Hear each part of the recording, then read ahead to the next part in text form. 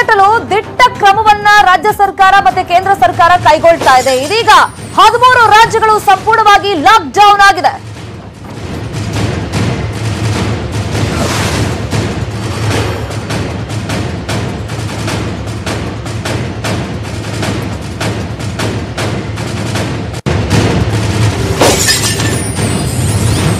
ದೇಶಕ್ಕೆ ಕಾಲಿಟ್ಟಿರುವಂತ ಈ ಮಹಾಮಾರಿಯನ್ನ ಹಿಂಗಾದ್ರೂ ಮಾಡಿ ತಡೆಗಟ್ಟಬೇಕು ಅಂತ, ಕಡಿಮೆ ಮಾಡಬೇಕು ಸೋಂಕಿತರ ಸಂಖ್ಯೆ ಅಂತ ಸರ್ಕಾರ ಒಂದಿಷ್ಟು ದಿಟ್ಟ ಕ್ರಮಗಳನ್ನ ಕೈಗೊಂಡಿದೆ. 13 ರಾಜ್ಯಗಳು ಸಂಪೂರ್ಣವಾಗಿ ಲಾಕ್ ಡೌನ್ ಆಗಿದೆ.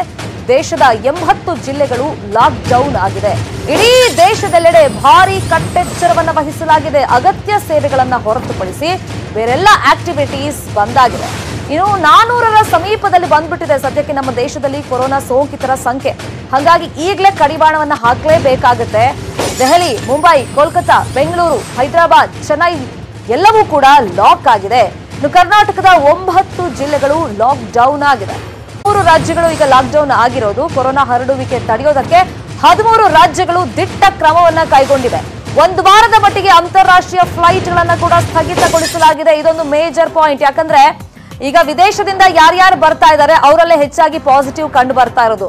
ಅದಕ್ಕೆ ಕಡಿವಾಣ ಹಾಕಬೇಕು ಅಂತಂದ್ರೆ ಈ ಅಂತಾರಾಷ್ಟ್ರೀಯ ಫ್ಲೈಟ್ಗಳಿಗೆ ಬ್ರೇಕ್ ಹಾಕಲೇಬೇಕಾಗತ್ತೆ. ಅದನ್ನೀಗ ಮಾಡಿದ್ದಾರೆ. 1 ವಾರದ ತನಕ ಜಗತ್ತಿನ 35 ದೇಶಗಳಲ್ಲೂ ಕೂಡ ಕೊರೋನಾ ಲಾಕ್ ಡೌನ್ ಪರಿಸ್ಥಿತಿ ಇದೆ. ಕೇವಲ ನಮ್ಮ ರಾಜ್ಯ ಅಷ್ಟೇ ಅಲ್ಲ, ನಮ್ಮ ದೇಶ ಅಷ್ಟೇ ಅಲ್ಲ, ಇಡೀ ಜಗತ್ತನ್ನೇ ಅಲ್ಲೋಲ ಕಲ್ಲೋಲ ಮಾಡ್ತಾ ಇದೆ ಈ ಮಹಾಮಾರಿ ಹೆಮ್ಮಾರಿ ವೈರಸ್. ಇದಕ್ಕೆ ಕಡಿವಾಣ ಹಾಕೋ ನಿಟ್ಟಿನಲ್ಲಿ ನಮ್ಮ ದೇಶದಲ್ಲಿ ಕೇಂದ್ರ ಸರ್ಕಾರ ತುರ್ತಾಗಿ ಒಂದಿಷ್ಟು ಕ್ರಮಗಳನ್ನ, ಕಠಿಣ ಕ್ರಮಗಳನ್ನ ಕೈಗೊಂಡಿದೆ. ನಾಗರಿಕರು ಅದನ್ನ ಫಾಲೋ ಮಾಡಬೇಕು ಅಂತ ಮನವಿ ಕೂಡ ಮಾಡಿಕೊಂಡಿದೆ. ಈ ಸಂದರ್ಭದಲ್ಲಿ ನಾಗರಿಕರು ಕೂಡ ಜವಾಬ್ದಾರಿಯುತವಾಗಿ ನಾವು ಸಹಕಾರವನ್ನ ಕೊಡಬೇಕಾಗತ್ತೆ ಸರ್ಕಾರಕ್ಕೆ.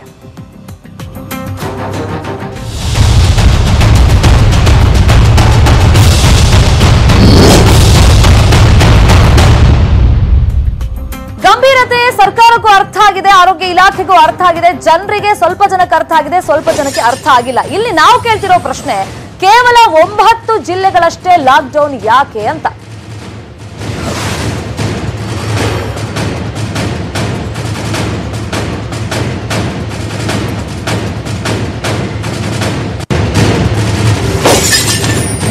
ಸದ್ಯಕ್ಕೆ ರಾಜ್ಯ ಸರ್ಕಾರ ನಮ್ಮ ರಾಜ್ಯದಲ್ಲಿ 9 ಜಿಲ್ಲೆಗಳನ್ನ ಲಾಕ್ ಡೌನ್ ಮಾಡಿದೆ. ಮುಂದಿನ ಆದೇಶದ ತನಕ ಅಂದ್ರೆ ಈಗ 31ನೇ ತಾರೀಕು ತನಕ ಸಂಪೂರ್ಣವಾಗಿ ಈ ಜಿಲ್ಲೆಗಳು ಸ್ತಬ್ಧವಾಗಿರುತ್ತೆ. ಏಪ್ರಿಲ್ 1ನೇ ತಾರೀಕು ಮೇಲೆ ಮತ್ತೆ ಆ ಪರಿಸ್ಥಿತಿಯನ್ನ ನೋಡಿಕೊಂಡು ಮುಂದಿನ ನಿರ್ಧಾರವನ್ನ ಕೈಗೊಳ್ಳಲಾಗುತ್ತೆ.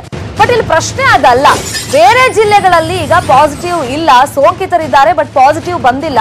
ಅಲ್ಲಿ ಪಾಸಿಟಿವ್ ಅಂತ ರಿಪೋರ್ಟ್ ಬಂದ ಮೇಲೆ ಆ ಜಿಲ್ಲೆಗಳಲ್ಲಿ ಕ್ರಮಗಳನ್ನ ತುರ್ತಾಗಿ ಕೈಗೊಳ್ತೀರಾ? ಹಾಗಾದ್ರೆ ಬೇರೆ ಜಿಲ್ಲೆಗಳಲ್ಲಿ ಪಾಸಿಟಿವ್ ಬರೋ ತನಕ ಸರ್ಕಾರ ಕಾಯ್ತಾ ಇದೆಯಾ ಯಾಕೆ ಅನ್ನೋ ಪ್ರಶ್ನೆ. ಮೊದಲೇ ಎಚ್ಚರಿಕೆಯ ಕ್ರಮ ಕೈಗೊಳ್ಳೋದಕ್ಕೆ ಸಾಧ್ಯವಾಗೋದಿಲ್ವಾ? ಹಾಗಾದ್ರೆ ಸಂಪೂರ್ಣ ಬಸ್ ಸಂಚಾರವನ್ನ ಈಗ ಲಾಕ್ ಡೌನ್ ಮಾಡಿದ್ದಾರೆ.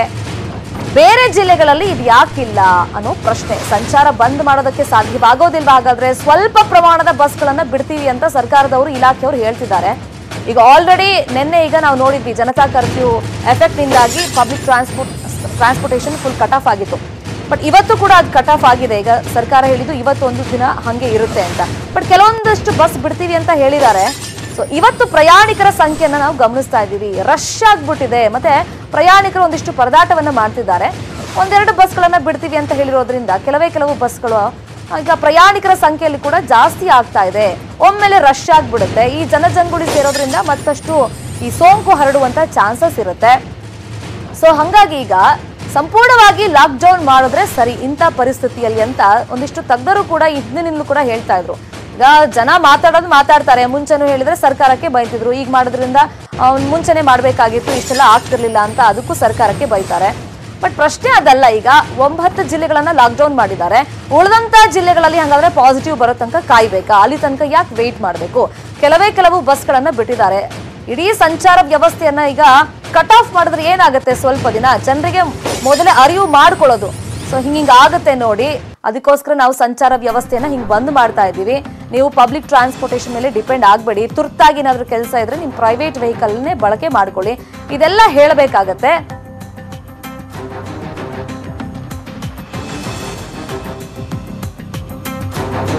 ಈ ಬಗ್ಗೆ ಮಾತಾಡೋದಕ್ಕೆ ಕಿಮ್ಸ್ನ ನಿವೃತ್ತ ನಿರ್ದೇಶಕರಾಗಿರುವಂತಹ ಡಾಕ್ಟರ್ ಅಂಜನಪ್ಪ ಅವರು ನಮ್ಮ ಜೊತೆ ಫೋನ್ ಸಂಪರ್ಕದಲ್ಲಿ ಜಾಯ್ನ್ ಆಗಿದ್ದಾರೆ. ಡಾಕ್ಟರ್ ನಮಸ್ತೆ. ಡಾಕ್ಟರ್, ನನ್ನ ವಾಯ್ಸ್ ಕೇಳ್ತಾ ಇದೆಯಾ? ಬಹುಶಃ ಸಂಪರ್ಕ ಸರಿಯಾಗಿ ಸಾಧ್ಯ ಆಗಿಲ್ಲ ಅನ್ಸುತ್ತೆ. ಮತ್ತೊಮ್ಮೆ ಡಾಕ್ಟರ್ನಿಂದ ಮಾಹಿತಿಯನ್ನು ಪಡ್ಕೊಳ್ಳೋಣ. ಈಗ ಕೇವಲ 9 ಜಿಲ್ಲೆಗಳಷ್ಟೇ ಲಾಕ್ಡೌನ್ ಯಾಕೆ ಮಾಡಿದ್ದಾರೆ? ಸೊ ಅಗತ್ಯವಾಗಿ ಕ್ರಮ ಏನೋ ಕೈಗೊಂಡಿದ್ದಾರೆ, ಬಟ್ ಇಷ್ಟೇ ಸಾಕಾಗುತ್ತಾ ಅನ್ನೋದು ಸದ್ಯಕ್ಕಿರುವಂತ ಪ್ರಶ್ನೆ. ಯಾಕಂದ್ರೆ ಜನಸಂಪರ್ಕ ಮಾಡಬಾರ್ದು, ಜನಸಂದಣಿ ಇರುವಂತ ಪ್ರದೇಶಕ್ಕೆ ಹೋಗಬಾರದು ಅಂತ ಡಾಕ್ಟರ್ಸ್ ಹೇಳ್ತಾರೆ. ಮತ್ತೆ ಸರ್ಕಾರಕ್ಕೂ ಈ ಬಗ್ಗೆ ಗೊತ್ತಿದೆ. ಆದ್ರೆ ತುರ್ತಾಗಿ ಈಗ ಸಂಚಾರ ವ್ಯವಸ್ಥೆಯನ್ನ ಕಟ್ ಆಫ್ ಮಾಡಬೇಕಾಗುತ್ತೆ. ಬೇರೆ ಜಿಲ್ಲೆಗಳಲ್ಲೂ ಕೂಡ ಇದೇ ಪರಿಸ್ಥಿತಿಯನ್ನ ಈಗ ಹೇರಬೇಕಾಗುತ್ತೆ. ಸರ್ಕಾರ ಕಠಿಣ ಕ್ರಮಗಳನ್ನ ಕೈಗೊಳ್ಳಬೇಕಾಗುತ್ತೆ. ಈ ಬಗ್ಗೆ ಮಾತಾಡೋದಕ್ಕೆ ಕಿಮ್ಸ್ನ ನಿವೃತ್ತ ನಿರ್ದೇಶಕರಾಗಿರುವಂತಹ ಡಾಕ್ಟರ್ ಅಂಜನಪ್ಪ ಅವರು ನಮ್ಮ ಜೊತೆ ಜಾಯ್ನ್ ಆಗಿದ್ದಾರೆ, ಫೋನ್ ಸಂಪರ್ಕದಲ್ಲಿದ್ದಾರೆ. ಡಾಕ್ಟರ್ ನಮಸ್ತೆ. ನಮಸ್ಕಾರಮ್ಮ. ಡಾಕ್ಟರ್, ಈಗ 9 ಜಿಲ್ಲೆಗಳನ್ನ ಲಾಕ್ಡೌನ್ ಮಾಡಿದ್ದಾರೆ, ನಿಮ್ಗೂ ಕೂಡ ಗೊತ್ತಿರುತ್ತೆ ಮಾಹಿತಿ. ಬಟ್ ಇವಾಗ ಸಂಚಾರ ವ್ಯವಸ್ಥೆ ಅಂತಂದ್ರೆ ಈಗ ಬಸ್ಗಳ ಸಂಖ್ಯೆ ಕಡಿಮೆ ಮಾಡಿದ್ದಾರೆ. ಆಲ್ ಆಫ್ ಸಡನ್ ಇವತ್ತು ನಾವು ಬೆಳಗ್ಗೆಯಿಂದ ಸಾಕಷ್ಟು ಜಿಲ್ಲೆಗಳಲ್ಲಿ ಗಮನಿಸ್ತಾ ಇದೀವಿ, ಪ್ರಯಾಣಿಕರ ಸಂಖ್ಯೆಯಲ್ಲಿ ಜಾಸ್ತಿ ಆಗ್ತಿದೆ. ಈ ಸಂಚಾರ ವ್ಯವಸ್ಥೆಯಿಂದ ಯಾವ ರೀತಿ ಹರಡುವಂತ ಚಾನ್ಸಸ್ ಇರುತ್ತೆ ಈ ವೈರಸ್?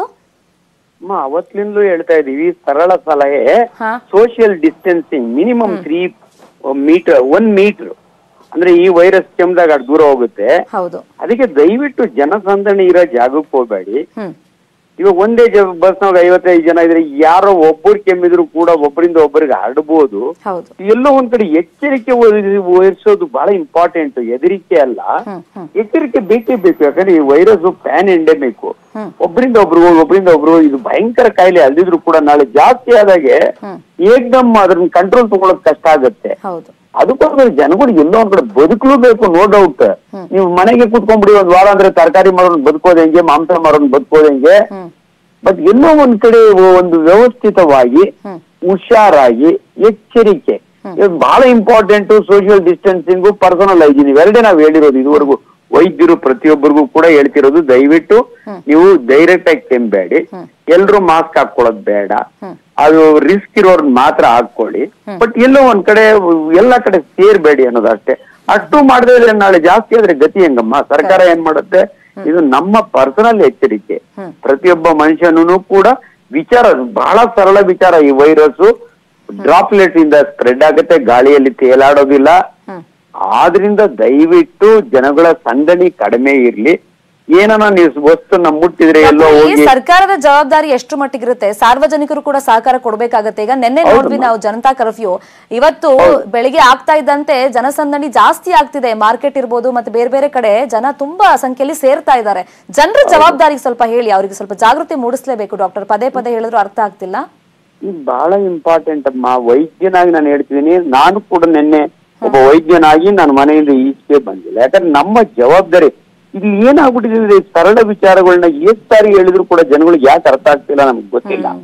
ನಿನ್ನೆನೂ ಅಷ್ಟೇ, ಮಾಸ್ಕ್ ಬೆಳಗಿನ ಸಂಜೆವರೆಗೂ ಅಷ್ಟು ಚೆನ್ನಾಗಿದ್ದು, ಸಾಯಂಕಾಲ ಬೀದಿಗೆ ಬಂದ್ಬಿಟ್ಟು ಎಲ್ರು ಒಟ್ಟಿಗೆ ತಮಟೆ ಹೊಡ್ಕೊಂಡು ಹೋಗಿ ಅಂತ ಯಾರು ಹೇಳಿದ್ರು ಇವರಿಗೆ? ಇದು ತಪ್ಪು. ಮಾಹಿತಿಗಳು ಕರೆಕ್ಟ್ ಆಗಿರ್ಬೇಕು, ಎಚ್ಚರಿಕೆ ಬೇಕೇ ಬೇಕು. ಇದು ತಮಾಷೆ ತಗೊಳ್ಳೋ ಅಂತದಲ್ಲ, ಜನಗಳ ಜವಾಬ್ದಾರಿ. ನಾಳೆ ಹೆಚ್ಚು ಕಮ್ಮಿ ಆದ್ರೆ ನಮ್ಮನ್ನ ನೋಡ್ಕೊಳ್ಳಿಕ್ಕೆ ಸರ್ಕಾರಕ್ಕೂ ಕೂಡ ನಾವು ಸಹಾಯ ಮಾಡ್ಬೇಕಲ್ಲ. ಅವ್ರ ತಾನೇ ಏನ್ ಬರೀ ಬ್ಲೇಮ್ ಮಾಡಕ್ ಆಗಲ್ಲ. ಬಹಳ ಸರಳ, ನೀವು ಹೋಗ್ಬೇಡಿ, ಅನ್ನೆಸರಿ ಹೋಗ್ಬೇಡಿ ಅಷ್ಟೇ.